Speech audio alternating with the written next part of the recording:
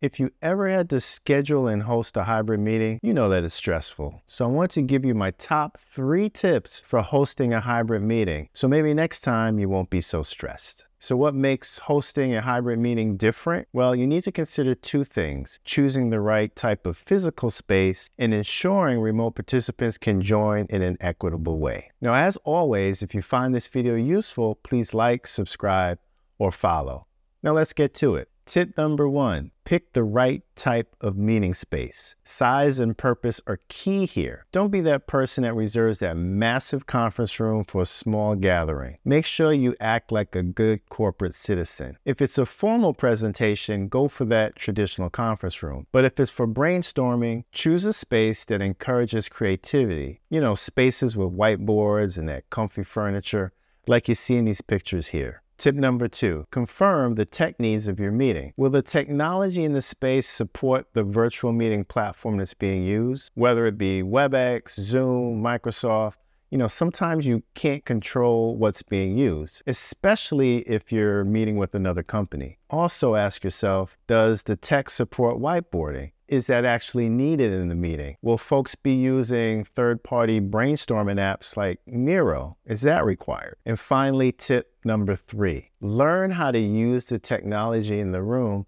before the meeting. Seriously, don't be that person who's fumbling around, trying to figure out how to join, how to share content. You got to know the basics: joining, sharing, muting, and unmuting. Everything else is a bonus. And if there's an electronic whiteboard involved, get familiar with that too. Trust me, a little bit of pre-testing goes a long way in saving you from that meeting day headache and stress. And here's one more bonus tip: know how to get support if you have any issues. Now, there's usually a phone number in the room, a QR code that you can scan, or some sort of help button on the video device itself. I recommend just testing it out to see if anyone actually answers, so you have the confidence you can get some help during your meeting if something actually goes wrong.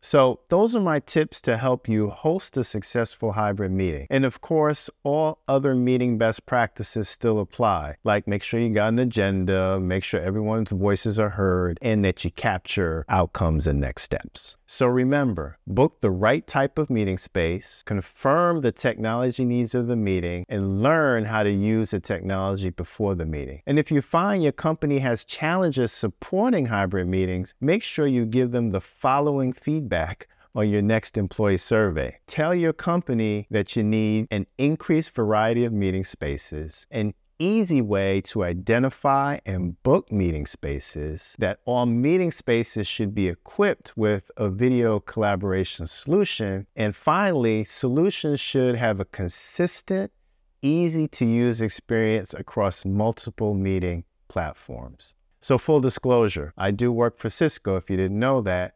So I might be a little bit biased, but Cisco can help any company out there achieve these goals and take the stress out of hosting hybrid meetings. And we can do all of this with our latest generation video platform. So this is John Seaton, the Collaboration Specialist. Hopefully this video was helpful. Thanks for watching.